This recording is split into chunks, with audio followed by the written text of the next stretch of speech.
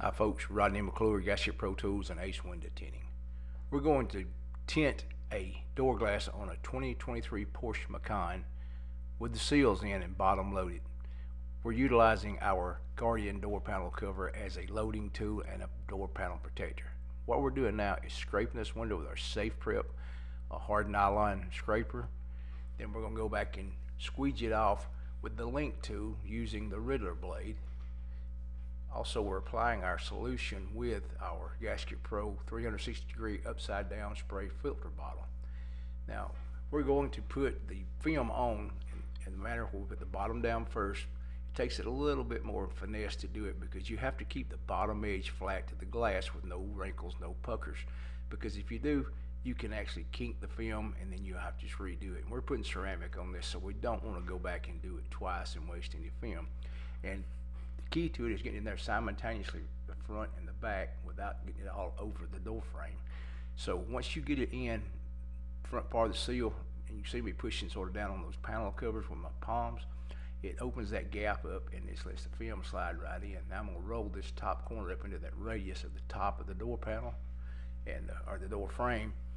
The pattern fits so good, we only had to shave the top edge of the back of it. It fit really good all the way around.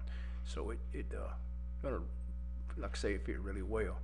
And what we do, we'll tack it down with our link tool and the same Riddler blade in there. Then we'll come back and use an extractor and really get it mounted down well. Then we'll go back and, we do squeegee the corners with a hard card and get everything down, laid down below the moldings and all that. But we're about to shave the top edge before we roll it up using our tint and grooving ultralight knife. It's a art and graphics knife. It's a left or right handed knife. It has the micro clicks on it, so you can barely stick the tip of the blade out. And we utilize a 30-degree carbon blade. Carbon is a good bit harder than stainless. That's why everybody tells you do not cut on glass with carbon, because you can etch the glass. And it does a really good job. The knife works well.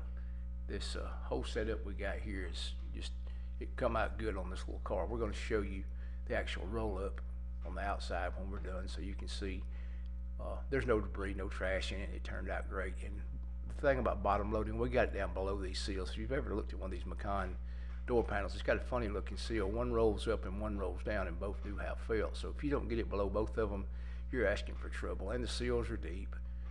We're taking the tape off now, where we taped up to keep the actual felt from getting inside the in between the film and the glass.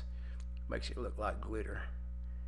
If you've done it for a while and you got it in there, you know it. And the thing about it is if you start off clean, you end up clean.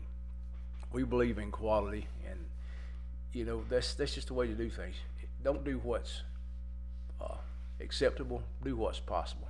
If perfection is possible, then do it.